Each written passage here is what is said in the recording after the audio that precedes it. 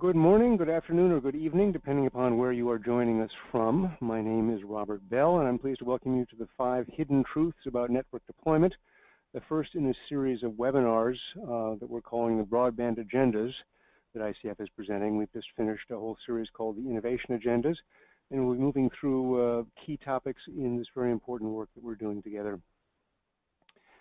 I'm one of the co-founders of the Intelligent Community Forum, where my job is data analytics. I also do most of the production of the books and reports we put out and lead our Intelligent Community Masterclass and Community Accelerator programs that I'll tell you more about in just a moment.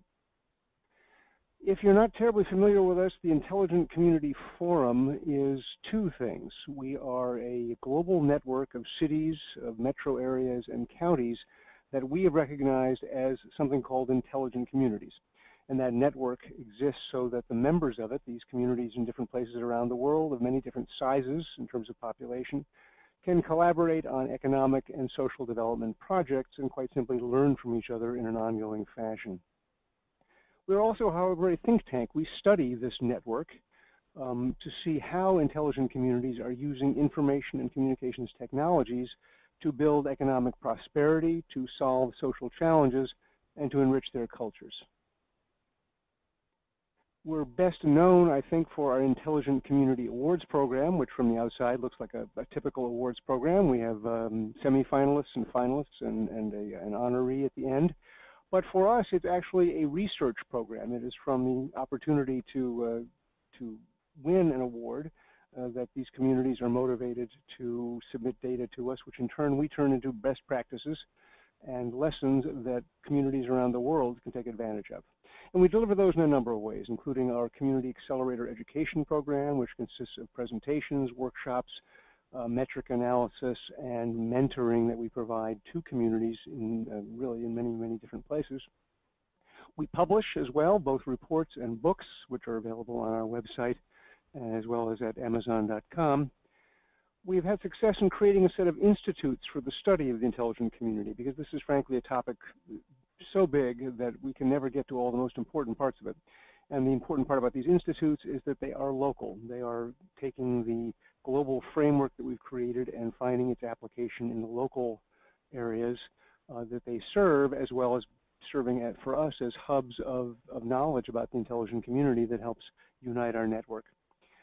Every year we put on an event called the Summit, and in 2018 we'll be across the Atlantic in London on June 5 and 7, bringing together the leaders of intelligent communities from many different nations and exploring with them and through them how this very important work is done for the benefit of the places called home. And finally, we've established so far 2 ICF nations, one in Canada and one in Taiwan. And these are organizations of a number of intelligent communities in those nations who want to work together on national level problems, be it regulation, be it economic development policy, so that they can help that whole nation punch above its weight in the world. There are about 160 cities and metropolitan areas and counties around the world in our network. They're on all 5 continents. And unusually, they have populations ranging from 10,000 up to 12 million. Of course, size in a city or county does matter, but we believe that the resources you have to bring on bear on a problem are much less important than the ways in which you will go about attacking it and the intelligence with which you apply those resources to get the job done. In an age of digital disruption, which I think everybody would agree we are living through, it's probably one of the biggest technology changes, certainly in the last 50 or 60 years, perhaps 100 years. And it's causing, for all of the marvelous innovation taking place, it's causing a great deal of disruption in the economy, in jobs, in work, in social status that people have, in the functioning of society, and in the functioning of culture. And in that age of digital disruption, intelligent communities are the ones who are using the same digital technologies, the same tools that are so disruptive, and turning them to their advantage, using them to build inclusive prosperity, using them to solve social problems, and to enrich and, in many cases, export their cultures to other places. So it's work that we're privileged to have begun, but also privileged to see every day amazing examples of it. So that's enough about us. On to the business of our webinar today. Our agenda's got 3 parts. I'm going to speak briefly about the models we have seen for municipal broadband deployment, and I'm using municipal in the largest sense there. It may mean a city, it may mean a county, it may mean a metropolitan area consisting of several municipalities or and a county government that have all chosen to work together. Then next we're going to hear from a real expert on the topic of broadband, and he's going to share with us the 5 hidden truths of network deployment. And I've heard him talk about this in the past, and I can assure you that it's going to be extremely thought-provoking.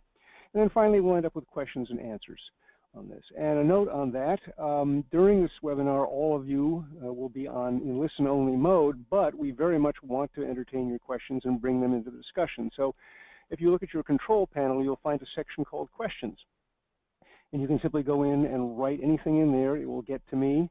And as we get to the Q&A part of our discussion, I'll be sure to work your questions in, because it's what you need. Our job here is to make sure that you walk away having learned the things that you need to know. Following this webinar, the recording will be available on ICF's website, and so you can certainly recommend that to others if you think it's content that you'd like to share. And finally, if you need any technical support during the call, you might just jot down these 2 numbers here. One is a toll-free for the U.S., and the other, of course, is for outside the U.S. We've never yet had any technical problems that I'm aware of, but it's always good to have some backup there. Okay, broadband models. Intelligent communities very often have to take action in the area of broadband deployment. We all know what ultimately we want. We want broadband to be available pretty much everywhere in that community, that city, that county, that metro area. We want it to be extremely reliable. We want it to be very fast so that we can do anything from surfing the web and sending email to originating our own YouTube channel right from our home or our business. So it's got to be fast, it's got to be capable, and it also needs to be extremely cost competitive. So where the private sector is doing a good job at meeting all of those goals, then great, no problem, let's get on to the next challenge. But we find in many, many intelligent communities that's not the case. And so they decide that they need to take some action to make sure that their employers, their educators, their healthcare providers, their government, their nonprofits, and their residents have access to this incredibly important resource for the development of their community. So how do they go about it? Well, there are 5 different approaches that we have seen communities take over the past 15 years, and they range from strategies that are very traditional, that use the conventional, well-accepted powers of government to accomplish goals, all the way up to extremely controversial and aggressive strategies that some communities have taken. And so I think it's worthwhile knowing that there's a continuum here of ways to go about this and ways to go about dealing with the business model problems. So the least controversial, the most traditional approach is really just to go to the policy toolkit that all governments have and look at the issues of land use and look at the issues of the assets we have and to see how they can be used better to encourage broadband deployment by private sector telecom carriers, by integrators, by property owners. So those, some examples of those are you see communities mapping their existing broadband networks, mapping their conduit networks or pole networks to identify gaps and opportunities. And then when they sit down with private sector carriers, particularly around licensing, they've got a whole lot of great information to bring to that discussion. And they can say, hey, we've got real infill problems. We've got gaps that need to be filled here. What are you going to do about it? And so that becomes powerful. Very often they work on improving their own access policies for their the government-owned poles and conduits. It's not uncommon for governments to discover that their motivation to generate revenue from those things is at odds with creating a good environment for private sector carriers to deploy. You know, they're charging too much. And so they work that problem and decide how to get a reasonable rate of return and yet encourage competitive deployment. They sometimes require the installation of conduit whenever they dig up the streets. There's just a simple policy change. If we're going to dig up a street to do something, we're going to lay down plastic conduit. which over time, as those pieces of conduit are connected, becomes an extremely valuable resource for a telecommunications carrier that wants to run fiber or coaxial cable through it, much, much cheaper than digging up the street again. Some 80% of all costs for deploying a network are the civil works, as they're called, the digging up the street, putting up the wires. And then finally, one of the more interesting things that some communities have done is to change their building codes. They've said, if you're going to put up a new development, or you're going to redevelop a building 50% or more, you have to make it broadband ready. And that broadband readiness has to be throughout the facility and then run to a demarcation point on the street, on the road, so that a private sector carrier can connect to you. And particularly in communities where there's a lot of new property development going on, this has been very powerful in creating a real exceptional area of broadband connectivity that in turn tends to drive competition in other areas. So policy alone is slow, it takes time, but it does accomplish the goals. But in other places, they want to step up a little bit. So in most jurisdictions, governments can build and operate networks to serve their own facilities. It's a very easy investment to justify because it replaces an existing cost, the monthly telecom bill. Typically, from anecdotally I've been told, you can expect payoff in less than 5 years from this. So it's a very, very safe investment. You know you're going to use it. And once you have that government-owned network in place, you can do interesting things like deploy free Wi-Fi in public locations that rides on the network. You become encouraged to develop online constituent services that are going to tend to increase user demand for broadband. And the most interesting thing about this to me is the psychology. It changes how private sector carriers tend to view the costs and benefits of investing or not investing in broadband for the community. If the government's at the table suddenly spending money on this thing, it creates an environment which is harder for the private sector to sit there and say, well, this, what you've got is fine. The third, and again, we're stepping up the levels of, if you will, of challenge, of risk for the community, is some communities step up and create public infrastructure. Now, that shouldn't be controversial, and building infrastructure is what governments do. In this case, however, it's telecommunications infrastructure, and so that's perhaps a bit different from our usual definitions. And what happens in this case is that local governments build what are called dark telecommunications assets, dark meaning the opposite of lit. When you're thinking about optical fiber which travels by light, so you're talking about an empty fiber optic cable. You're talking about a coaxial cable which doesn't have any service on it right now. And so they will build conduit networks. They will build optical or coaxial fiber networks, coaxial cable networks. They will build wireless towers and hook them up. And then they market this infrastructure to the private sector as well as to businesses that have major communications needs. Those buyers then install the equipment, activate the circuits, deliver the services. They are leasing those assets from the government, so they make lease payments. And those typically are structured to cover the capital, the maintenance, and the upgrade costs of the network. So really everybody wins. The community gets better service. Carriers get a less risky proposition because their costs are lower when they deploy service. And the government has lease revenues to help pay its costs. And the advantage for many communities about this is that it steers clear of concerns about government competing with the private sector, because it's not competing with the private sector. It's creating infrastructure that's available to all who want to hook up to it. The private sector doesn't always view it that way, but that is in fact what's happening. Stepping up the level of competition, if you will, really is to go to the next thing, and this is a strategy called open access. And in this case, the government body, or very often a public-private partnership, goes one step further. They actually activate the network. They light the fiber, they switch on the coaxial cable network, they do other things in the wireless sphere. And the idea here is that they're providing what is called in telecommunications the transport level, the most basic level of you can get a signal from here to there. However, what they then do is to turn around and say to service providers, gee, here's the transport level. All you've got to do is now deliver your services over it. And so those competitive carriers come in and hook up at each end of the network, and they're in business. And this is valuable because it even further reduces the costs and risks to the private sector of coming into that market. and vastly increases the competitive the degree of competition in that market in most cases, sometimes from a factor of 2 or 3 competitors to a factor of dozens or even 100 competitors in a marketplace, because it's so inexpensive to start up service. And carriers can start up on a small scale and grow it as they have revenue against it. Again, the government leases that access and therefore can make a business case. And finally, the most aggressive, the most challenging approach, the most extreme approach, is when government decides to compete directly with the private sector.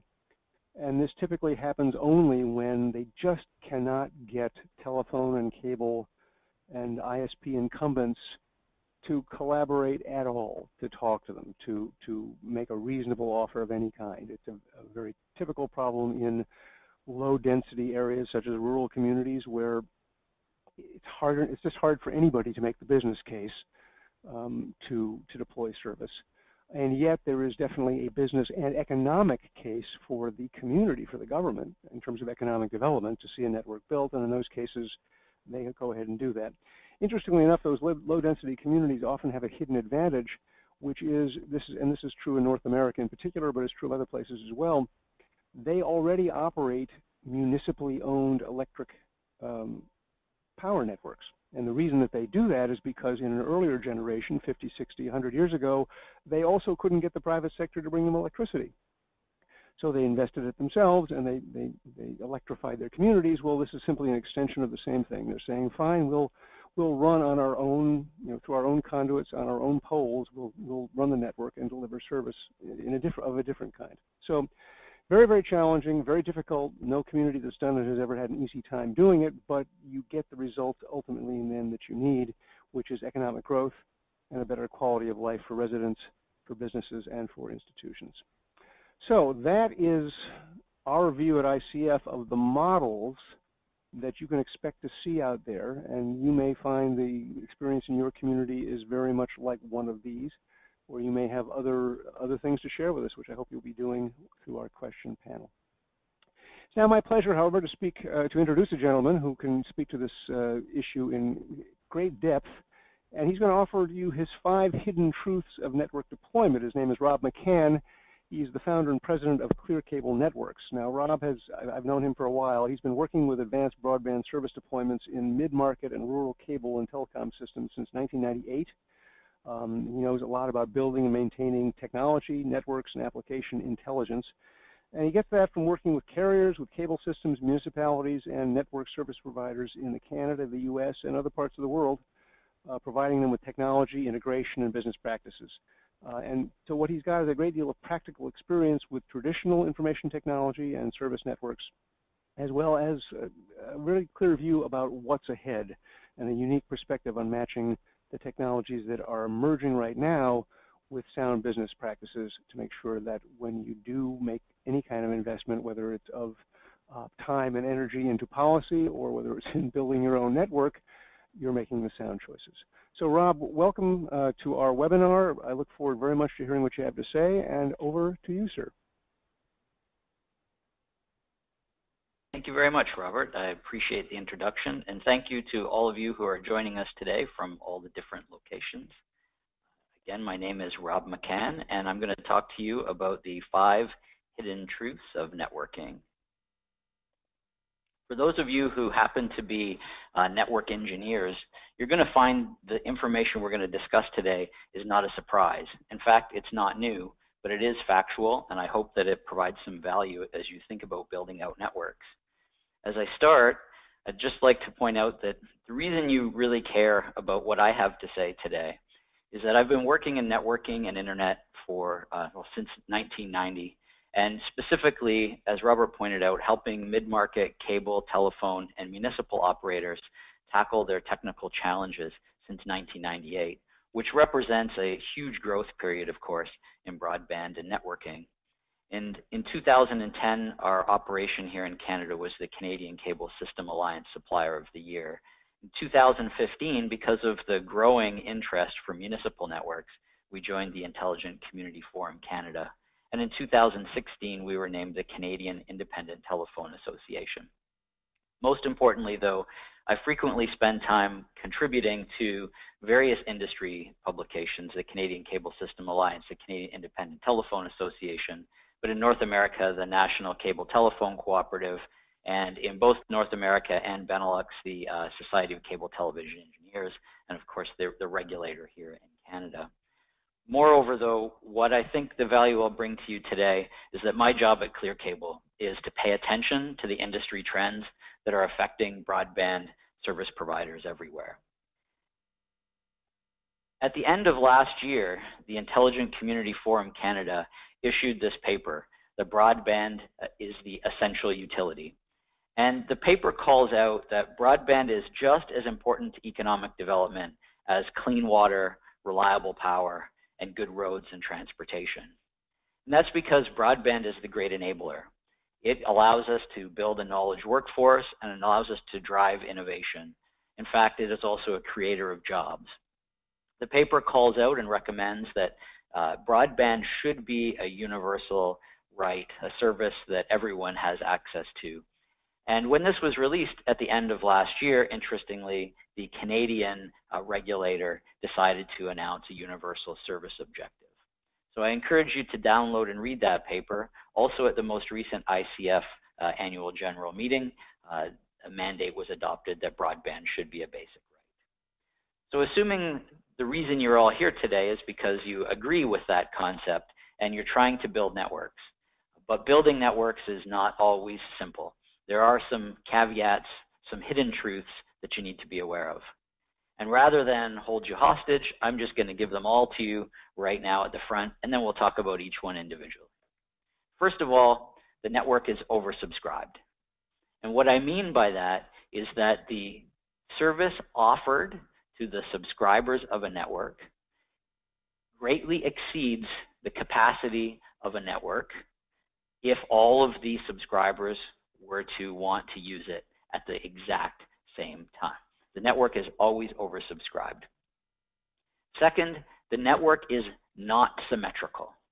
And what I mean by that is that there is more capacity to send information to subscribers, we call that the downstream, than there is for subscribers to send into the network, we call that the upstream. And the network is not symmetrical. Further, consumption of network resources currently grows at a compound annual growth rate that exceeds 50%. Fourth, having more peers is better than having bigger peers. Peers are other networks that you might be related to. They could be networks that you connect to get connected to the internet, or they could be other communities or other service providers near you. Having more of them is better than having bigger ones. And lastly, building a network is not just about building it, it's about operating it. And operating costs are the most important aspect. So those are the 5 truths. Let's move ourselves along. Around the beginning of the internet, we had these 2 types of architectures for mass scale deployment of ISP services. You either fell into the top camp, which is a telco type deployment, which may be DSL, for instance, where individual copper wires would go to each house. And you might also have a cable type infrastructure where one coaxial cable goes from the head end and services a whole group of houses. And of course, in the 1990s, this caused a great war between the telcos and the cable cos to say that the telco network is not shared, that you have your own line, your own connection. But the reality, as we know, is that they both connect up to the internet and the internet is shared. Now, certainly, as time continued on, technology evolves. The same picture somewhat applies. We could have fiber architectures that are built in exactly the same different ways. But regardless of the actual underlying technology, at some point, we reach a location where the network is shared. It's the whole purpose of having an inter-network, connecting each and everyone together.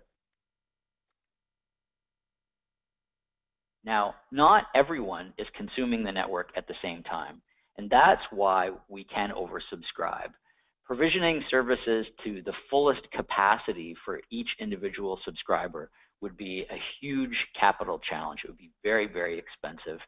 But because people are not all using the internet at precisely the same time, we can intermix that traffic together and allow sharing in such a way as to be able to provide a consistent service for everyone. What's important is that you need to understand the demographics in a particular given area so that you can capacitize the network appropriately. For instance, we find in places where there is a college dorm, usage is much higher than there is in other locations. We find that more affluent areas tend to have higher capacity and higher usage. And by understanding the demographics of your particular area, you can build the network in such a way that the oversubscription is well managed and is not impacting the individual subscribers. But I urge you also to think about both directions. That's important. Robert mentioned we send things out to the world. We might want to have our own YouTube channel, for instance. So not only do we download, but we also upload. And it turns out that oversubscription works similarly in both directions. So the important message is that you need to plan for growth so that you're managing that oversubscription. We turn our attention to growth for a minute. This graph here that I'm showing you is a one-year graph from the Toronto Internet Exchange. The Internet Exchange is a place where ISP networks connect to each other in order to send traffic back and forth in a settlement-free kind of arrangement. There are internet exchanges all over the world, and this one just happened to be one that was convenient for me to get, and I have the aggregate traffic over the past year. Any other exchanges that you look at will have a very similar pattern. If you look at this graph, you'll see that it constantly grows. No surprise, we expect growth in network usage. But it turns out that in this graph, in 2016, the exchange had 175 gigabits of traffic. By 2017, it had 290 gigabits of traffic, which means a greater than 50% compound annual growth rate. Now, I know you're thinking this is just a snapshot in time. Perhaps this is an anomaly. It turns out that we have 15 years worth of data that follows this exact same pattern. And it turns out also that it's not just a phenomenon happening in one location. It doesn't matter about the demographics. It doesn't matter about the geography or the region. We're seeing this same 50% compound annual growth happening everywhere. So regardless of where you are in the world, I'm certain that you will find the same type of thing happening. What that means is that whatever network you build today, in 5 years, the network is going to have 7.5 times the capacity that's already there. So you need to plan for that. And again, you need to plan for both directions, ensuring that you have that capacity because it turns out the growth is the same in both locations. Now, one additional caveat. In your region, you may see higher or you may see lower growth. And it may be significant at times. But in aggregate, over the long term, you will find that it maps out to 50%. Now, when we're thinking about the both directions, we start to talk about symmetry. Now, we certainly strive for symmetry. In fact, the Broadband, the Essential Utility paper calls it out and says that networks should be symmetrical. I should be able to download as much as I can upload. And of course, this supports the vision for doing things like home health care, collecting data and feeding it back up to the network.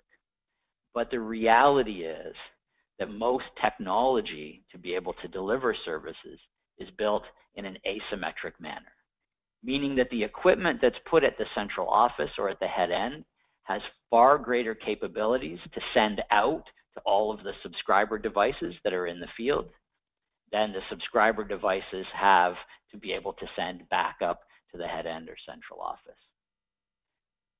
This is largely driven by the fact that when we have one giant piece of expensive equipment that needs to be reliable, we can afford to have an expensive piece of equipment to do that. But when we're deploying devices in people's homes on scale, we need those devices to be low-cost devices, which means they're more of a consumer grade. So we really see the investment on the hardware side leading the notion that we use asymmetric networks. But the good news is that in reality, there are more things to download than there are to upload. There are more pieces of media in the internet that are of interest to subscribers than there are things that subscribers have that are of interest to the rest of the world. And yes, we can all imagine a day when we have all sorts of big data from our intelligent house collecting all sorts of information about us and uploading it to the network. But the reality is that as those technologies emerge and grow, the things that are on the internet that are of interest to subscribers also continues to emerge and grow. In fact, the largest consumer of internet capacity today turns out to be video. Exceeding 75% in most markets is video. So video is also in the middle of a evolution, going from regular HD to Ultra HD and eventually to 8K video, which means there's more capacity that's required in order to support that. So the reality is going to be for a long time that download is more important than upload, which plays very well into the asymmetric networks. Now, there are two wild cards, though, in all of this, and that is the applications known as Twitch and Periscope and other ones that would be similar to that. These types of applications put the capability for individual subscribers to be able to be streaming video from their personal self up to the greater world. And that could drive larger upload capacity. So we need to keep those in mind. Instead of really focusing on the symmetry and the oversubscription, instead we like to think about minimizing latency in the network. So in other words, making the network perform better and faster. And that happens through peering. Peering is a very simple concept. It's networks that connect to each other to exchange and share traffic. The internet is comprised of what we call Tier 1 service providers. And the Tier 1 service providers are the folks that don't buy internet. They are the internet, or they have access to the entire given internet region simply based on the peering that they do with each other. And the types of companies that we see that are Tier 1 ISPs in different places of the world would include Tata, KPN, Singtel, Level 3, Verizon, AT&T. So these large organizations, they connect to each other, they create the internet. And then when you and I would like to access the internet, we need to connect to an ISP. So I would have my own internet service provider, you would have your internet service provider. There may be other internet service providers, and all of these folks are connecting to the Tier 1 ISPs. And what that means is that for you and I to exchange traffic or to send something, maybe as simple as an email to each other, it needs to go from me to my ISP to a Tier 1 across an internet down to another Tier 1 to your ISP and eventually to you. As your ISP gets more and more and more subscribers, they can simply increase the capacity to the Tier 1 ISP. They can get bigger pipes or bigger connections. The bigger connections just allows more to get through. It doesn't necessarily make the whole process more efficient. What would be better would be actually connecting your ISP to my ISP. And that is the concept of peering, because now I've shortened the entire route for information or traffic to get from me to you. And now it's not practical for every ISP to connect to every other ISP. So what we tend to see is a peering exchange introduced into the middle. And again, there are several internet exchanges around the world. The Amsterdam Internet Exchange is the largest. There's the Toronto Internet Exchange. There are several in the US, all around the world. So ISPs then can connect to peering exchanges, which allow them to connect to each other. Not only does this increase the capacity or the amount of connectivity to the internet that the ISP has, but it also reduces latency by allowing folks to connect to each other. The value of peering is that more connections are better than bigger connections, that the route diversity that comes from this is equal to greater resilience, meaning I'm not relying on that single connection to the internet. I have multiple paths. It allows me to have the shortest path to connect between different locations, and by peering, we offload and save costs.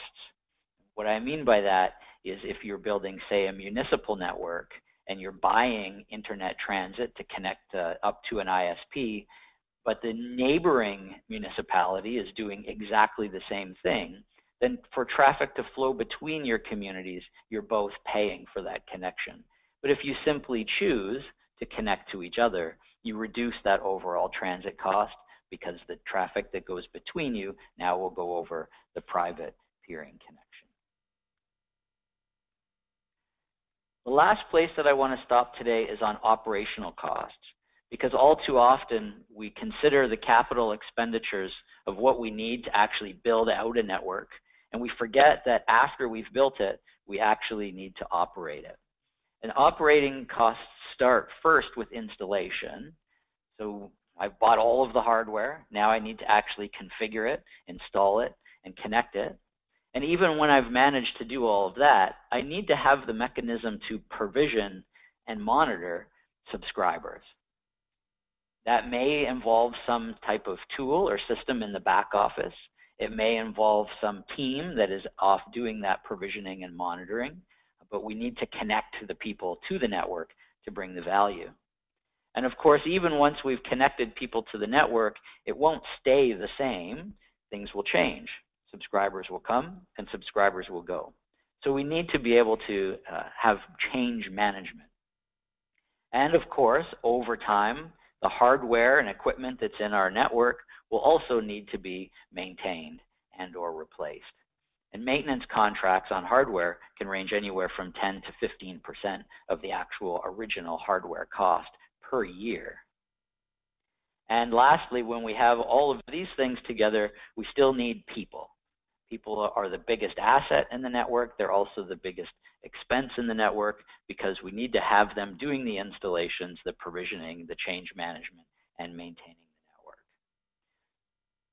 All of this means that you can count on operating costs easily exceeding 20% of your capital investment each year. In fact, a good example, in 2010, the FCC looked at building a public safety broadband network all across the United States.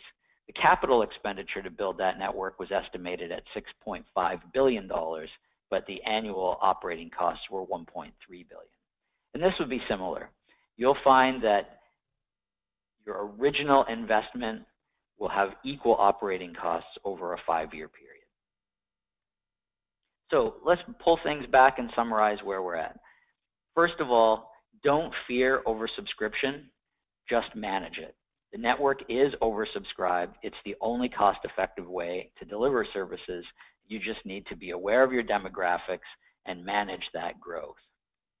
Strive for symmetry as best you can, because symmetry certainly has value, but accept the best that you can get to, because naturally the equipment tends to be asymmetric, and the applications that are needed today and for the foreseeable future will demand more in the downstream direction anyway. But be prepared for that 50% compound annual growth in consumption.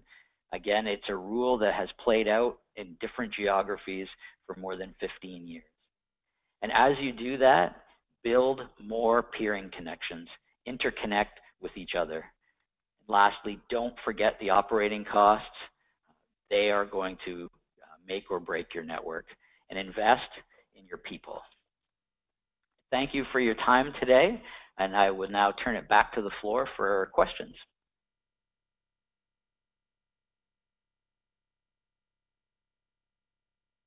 Okay, well, this is the floor speaking. Thank you very much, Rob.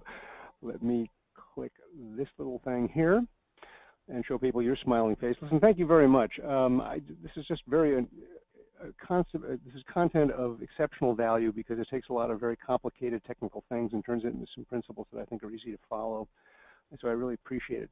I've gotten some questions coming in from our audience. Let me just take a quick look through some of them. Okay.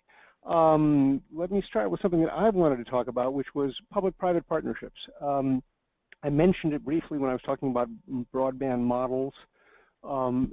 Sometimes these, the kind of when municipalities or counties or metro areas seek to build a network, sometimes they go it alone, but more often they do it through partnership. What's been your experience of that?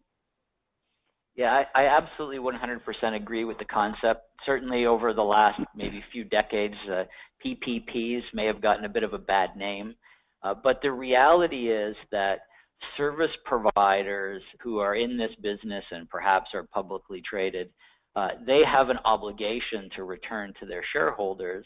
And some of the markets or the locations that we want them to go to are places that will not yield a sufficient return. So I think it's incumbent upon the municipality or the local or regional government to assist in de-risking that investment by working together with those service providers. And more importantly, working with a service provider brings along a whole bunch of machinery for managing and operating and running networks that municipalities may not have at their disposal. So you're right, there are two ways to do this. There is to build a service provider network, which is certainly a viable opportunity, or to partner with another service provider. To your point earlier, some of the service providers today still see this as a competitive threat as opposed to a cooperative threat. But I think that as the networks continue to become increasingly important to the economic development of regions, that will change. Yeah, that always interests me. One of our communities is in a rural area in Western Canada. I was having a discussion with them about a tower network they built, and they said it was just fascinating watching, well, it was annoying, but it was fascinating watching the very slow change in the mindset of some of the private sector carriers who are completely accustomed to building, owning, and operating all of the infrastructure. And getting them to gradually say, well, if I hang some radios on your tower, it's a better deal for me than if I build it myself. And so, they said it's a very slow evolution, and I think so much of it is just cultural mindset. It's what companies are used to doing. It's what they know works. Another question from our group, which I thought, of your 5 hidden truths, which do you think are the most typically misunderstood, or most typically overlooked, where people you're talking to say, "Oh my God, really?" Yeah, well, I think they all tend to be a surprise to different folks, but certainly it's the ongoing operating costs. Networks do not look after themselves. Things change. The weather gets hot and it gets cold, and wires fall or connections get cut. Technology or equipment goes out of date or it breaks down. There are a whole bunch of things that need to be done in order to operate and run the network, and that is probably the biggest area that gets overlooked. Yeah, sure. It's easy to get the capital when you start out, but it's not easy. It's very hard, but at least it can be done. But operating expenses can kill you if you're not looking after them. Another interesting question here, asking about how municipally owned ISPs are layering services for the citizens and the businesses, what they're calling intelligent community value-added services on top of traditional internet. We're not just bringing you the internet, we're actually engaging as a government to serve our constituents better. I certainly got a lot of stories about that, but Rob, is there anything that leaps to mind for you? Well, I think that the biggest one, comes right off of the ICF cycle, and that's digital equality. What we're seeing is that municipalities are taking the opportunity to build network capacity in places where, A, the market wouldn't go because the people wouldn't have the amount of uptake, but also where folks need access in order to participate in the local government, in the digital economy, so to speak. So we're seeing Wi-Fi and parks and access in libraries and those sorts of things. And I think that it's important for the municipalities to make that available so that citizens can have free and open access to the City Hall's website, to the library's website, to maybe the local medical center, and all of the local resources that arguably are migrating to an online environment where they might not otherwise have that access. Sure, I mean, and that's kind of fundamental, but there's also just amazing example after example. Once, as you said, there's this compound annual growth in the network. Well, that's driven by the fact that once you have it, you discover the amazing things you can do with it. So in Melbourne, Victoria, Australia, which is our current Intelligent Community of the Year, they built an application called Ask Izzy. And Ask Izzy is a solution to homelessness. They did a bunch of research with their homeless population and discovered two things. One is that most homeless people actually have smartphones because it's become such an essential tool of living, and that they also need services that they can't get. So Ask Izzy is basically a place you can go on as a homeless person. You can find out what the current capacity at shelters around the city. Where can I get healthcare services? Where can I get social services? Where can I get addiction treatment? It's also got a place to store. You can go into one of these shelters, get some of your important documents scanned and stored in a vault online. So again, giving homeless people a leg up to help them get out of their situation through digital services. The other side of that is business, right? I mean, the business community is incredibly important wherever we are. In a Taiwanese city, I think it's Taichung, Taiwan, they again did some research and discovered they have a very large small and medium-sized enterprise business sector who are all in the precision manufacturing business in some way, shape, or form. And the problem they uncovered was that these companies all need to sell to a bunch of very big companies, all of which have these very sophisticated software platforms called Enterprise Resource Planning, or ERP. And so they were kind of being frozen out of opportunities. So the city basically bought and customized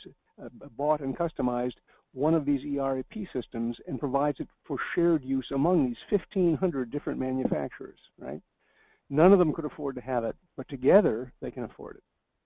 So yeah, once you have this network, the things you can do are really almost limited almost by your imagination. If you go to Tallinn, Estonia, and go into their online service for citizens, you'll find that you've got access to over 100 services, everything from scheduling doctor's appointments to buying stuff. I mean, it's simply unbelievable. And I could go on, but I don't want to get too drowned out in that. Okay, well, here's a very specific question, but it's worth asking. From your experience in advising, this is Muni networks here that are going to take the gamble of building a network in partnership or not.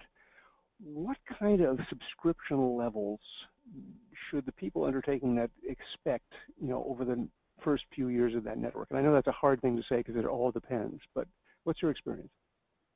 Yeah, you're right. It really does depend. It depends entirely on the demographics of the market and the competitive landscape. If you're going to compete head-on with a service provider, ignoring the fact that it may be a municipal entry, anytime a new service provider opens in a market, we tend to see about 20% of the available consumers migrate over to the new service provider. That's fairly common. But again, it's going to be really predicated on what that competitive environment looks like and whether there's any access at all. So if you're moving into a market where there is no access today, then adoption will be strong.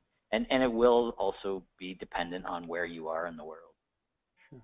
In Bristol, Virginia, they had one of those situations where they had a telephone company and a cable company, but the service was very poor. And so they made the difficult decision to leap into the marketplace. And they worked really hard. They turned it into a community crusade, basically. So when they went live, within a couple of years, they had 80% of the market. But again, that's because they had turned it into something that became a project the entire community cared about. and that made a huge difference. So I think that is very, very important. I wanted to talk a little bit about your issue around asymmetry, symmetry and asymmetry. I have colleagues who treat symmetry in a network as being tantamount to a religious requirement. It has to be, or we're all going to. It's never going to work. And yet, I think that my observation is that they're kind of missing what they call in the insurance business the law of large numbers. You know, yes, if everybody is on a remote healthcare application at the same time, you need symmetry. But when does that happen? Would you agree with me? I absolutely agree with you, and it really does come down to we could technically build symmetrical networks, right? We could run individual fibers from a central office or head end to every individual home, and we could connect them with technology that has the same speeds in the upload and the download. The reality is they're just not going to use it. They will download more than they will upload, without a doubt, and the nature of the applications that we have will continue to grow at the same rate, so I expect that to stay the same. And to your point, once you have a large number of folks in a particular service area, you have a better ability to multiplex those folks together and not have them perceive an impact to service. So I think that in order to be cost effective and in order to get the most people covered, it is perfectly acceptable to be asymmetrical. There's an interesting question here that we're not going to really address, but I can give you an answer. It says, for the benefit of local governments and rural interests, is there a comprehensive assessment of broadband benefits you can recommend? Yeah, I think I'm going to send you to a place called the Strategic Networks Group.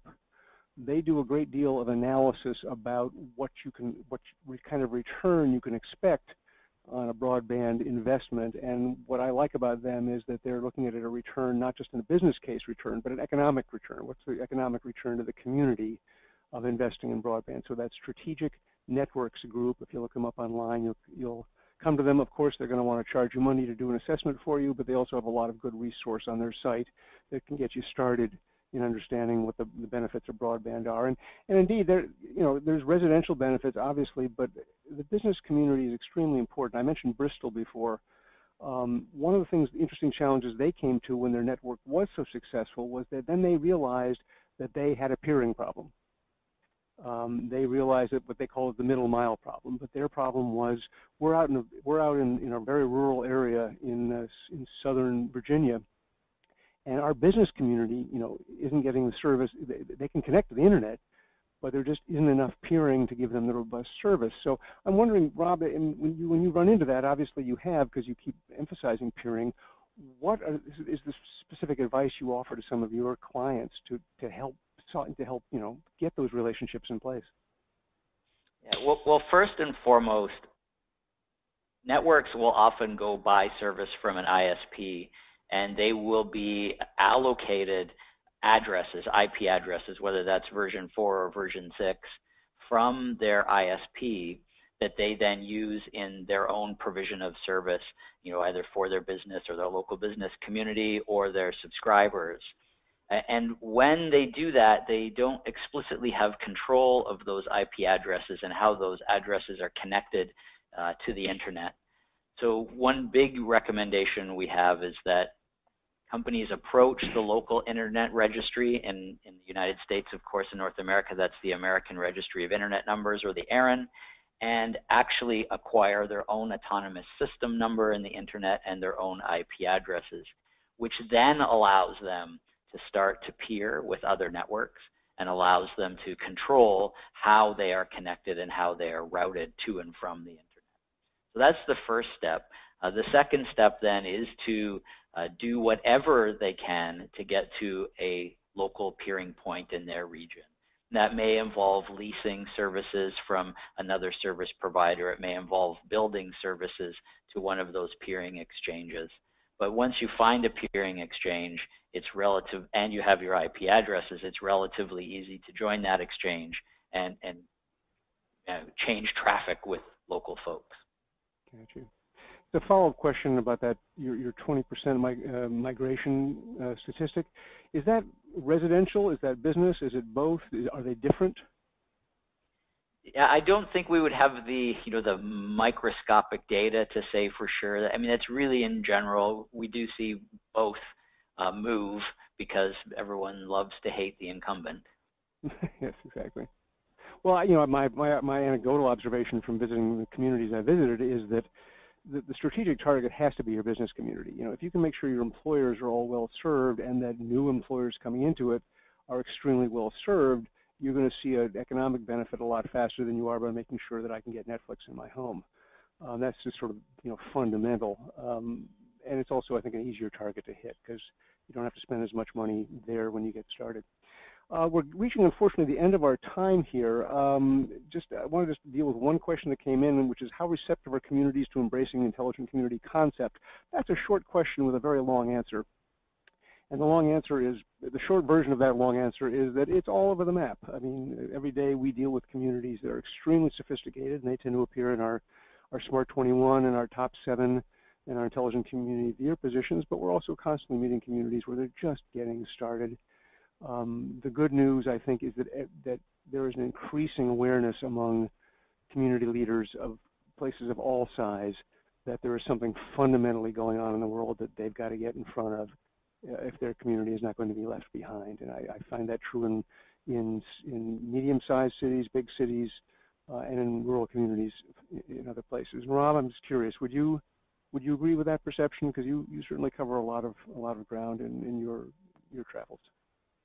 I am absolutely in agreement with you. Okay. Well, as I say, there's much more we could talk about, but unfortunately we've reached the end of our hour. I just want to thank you, Rob, and finish with a couple of closing thoughts for our audience here. First of all, we do a lot of this kind of work. So webinars is something we do. We also put out best practice reports based on that tell about the achievements of some of the specific communities we do in the areas of the knowledge workforce, education, in the areas of innovation and local government services. Coming up very soon, we'll be publishing a new report which is titled Building the Innovation Ecosystem, how you can actually set yourself up to become a startup-driven, knowledge-driven, innovation-driven economy from, really the ground up. This content is available for free to the members of ICF on our website. It's also available for purchase to non-members. Briefly, coming events. We've got a lot coming up. September 13 is the deadline for our annual awards process. There's nomination forms on our website. We have a lot of many communities are beginning to turn those in already, so we're looking forward to a robust competition this year. And again, the point of that competition, of course, is to win, but more importantly is to help advance the understanding that we've developed around this topic. On October 27th, we will announce the semifinalists in that award process, the Smart 21 Communities of the Year. That'll take place, actually, we're doing that live in Harlem, New York City, as well as online at the same time. In February of 2018, date not quite picked yet, we will be announcing the finalists, the top 7 intelligent communities, taking that group of 21 and bringing them down to 7. Then on June 5 and 7 in London, we'll be holding our next annual summit, Summit 18.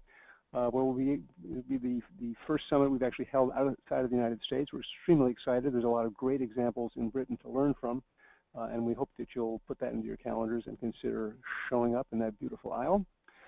On June 7th, the last day of that, we will announce our Intelligent Community of the Year, as we always do. It will be the community that will take over from Melbourne in state of Victoria in Australia. And finally, in June 18, something new. We're going to, based on the data we've gathered over the last few years in particular, we're going to publish our first annual ranking, the world's top 100 intelligent communities, based on very specific scoring data that we've amassed. And we're going to publish that immediately after the announcement of the Intelligent Community of the Year, based on all the data that we will have received between now and that time. So I highly recommend that you go to our website, you download the questionnaire, you complete that, and turn it into us. If you do, you will receive immediately what we call an index report, which will show you how you compare to our global data set. It's good information on strengths, weaknesses, and opportunities.